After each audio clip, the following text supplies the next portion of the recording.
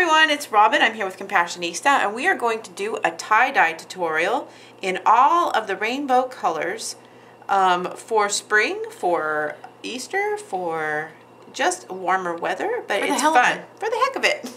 I want to show you what I have. Okay, here we go. Where am I?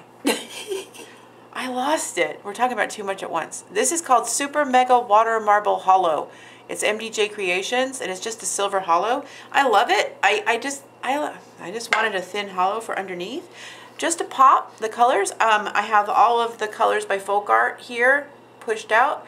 Neon pink, orange, yellow, blue, and purple. All the rainbow. I'm starting with purple because it was closest to my brush. I'm using my brush, robinmosesnailart.com, and it's called the Wand. And you can get it there for $10 and under. I use it for all 1,400 of my tutorials, and I would like for you to spread the word on anyone who is struggling with nail art and with their brushes. I have a tutorial on how to keep them nice, and they should last you for years if you take care of them properly. So, anyways, I'm going across like this and just scribbling in the purple like that. When the purple's on, I will go to the pink. The pink will hit the purple and kind of mess together in there, and then we take it around like that, and I'm just going to do a couple for you, but you blend them into the color and then outside of the color, kind of like going in and out, in the color, out of the color. So there's a little bit of pink and a little bit of purple. Then I'm going to go in with the blue. Blue hits purple. So I'm going to hit the blue in and then dot. I want a little bit of the silver showing just so that there's some holo here and there, and it kind of gives it a pastel feel. If you did this on black, it would have a whole different look than if you did this on white. Then if you did this on white, it would be so dramatically blazing neon. So try white and show me if you do. Hashtag me, Robin Moses Nail Art. Inspired by Robin Moses. Both of those tags get me to see what you guys are doing. And it also creates a sharing environment where we give credit to artists who inspire us. We as professional and home nail artists need to do that to keep our craft alive. So I'm doing all I do for practically for free here in exchange for you guys spreading the word and building our classroom so that we have things to do and make for inexpensive. So this whole design costs less than $1. So go ahead and just buy your paints and start practicing. Someone asked me in the comment section yesterday to say how much practice. So it takes about 10,000 hours of practice to become a master of something. And I'm going to say that I have put at least 10,000 hours in this, and that's why it looks easy for me, but that's why I'm breaking it down for you step by step so that it doesn't take you as long. And I think that you can master this in way less time. So as long as you don't give up, I'm not going to give up, and I'm going to keep showing you stuff to make your job easier and more efficient so that you can have a clientele. How many clients do I pass over every year, Compassionista? I wouldn't even know what to guess. Thank you. How many people have you seen me have to turn down? Multitudes. Yes. And I'm telling you, everywhere that I go, people say, oh, I wish I could get my nails done like this. And people want to become my friend just so they can get to you. Right. And that's how it's been. So I'm telling you that this can happen for you. I do this so this can happen for you, and no other reason. Just so that you can be successful, because being successful at your job here in this industry is important, and not a lot of people in our industry share stuff like this. They want to sell you things. So I'm sharing this with you, and then if you want to buy the stuff they sell later, after you got your craft and you know that this is for you, then I back that 100%. Like that I want you to have like all the best know-how, all the best stuff that works for you, and create an environment so that other people can go to the salon and get their nails done by someone good. Doing it on YouTube is not going to make you rich. you know, but you can have a very good living doing this in a shop. So I hope you guys are watching how I'm building this together, and I'm just going to do it one by one. I'll meet you back when I'm finished, and boop. Okay, so now I have most of the colors laid out. Let me get one that's kind of not. There's one. Okay, so the colors are kind of laid out in a rainbow, right? I went in with the purple, pink, orange, yellow, green. I mixed the blue and yellow together, made the green, started with the blue again. Now I'm going in with the purple.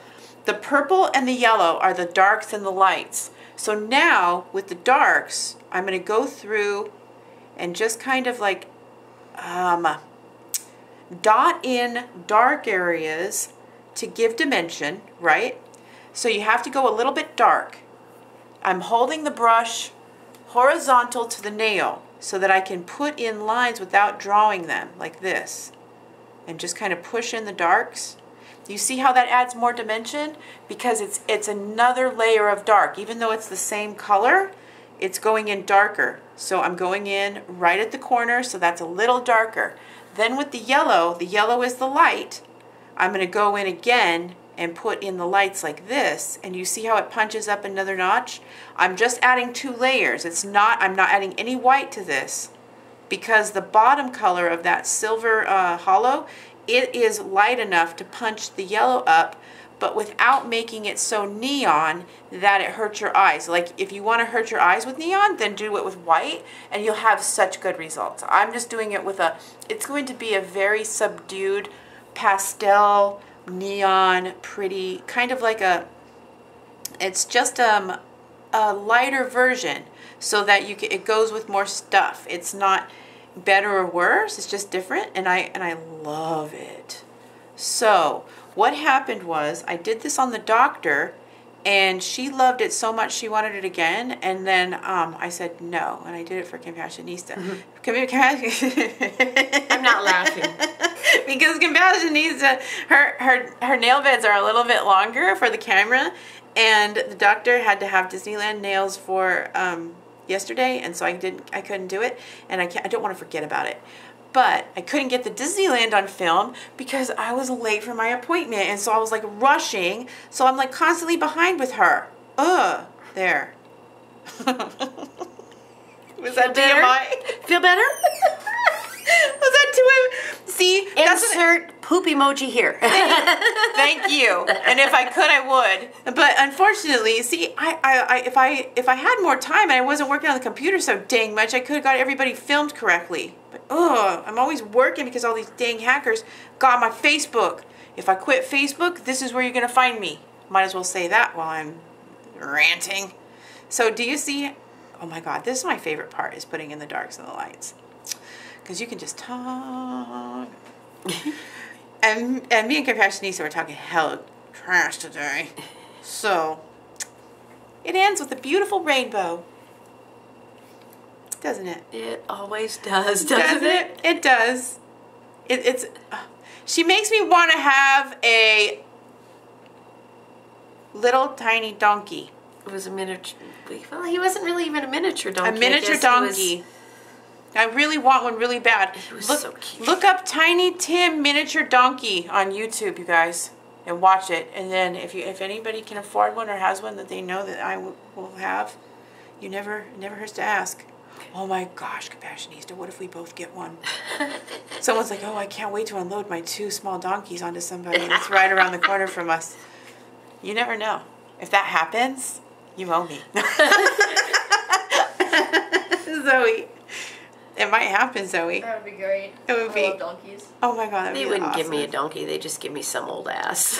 Well, that's okay. They you know what? Like the old pack mule that's like half dying. He's got like 3 legs dragging behind him. He's like pulling himself with like 2 legs. Well, you know what? If it runs half as cute as that donkey we see on the computer just now, I would take it. I would take it. God, he was warts cute. and all.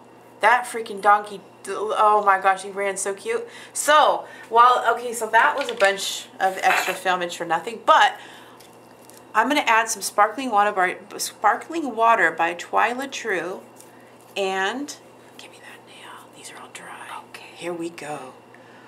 Bam.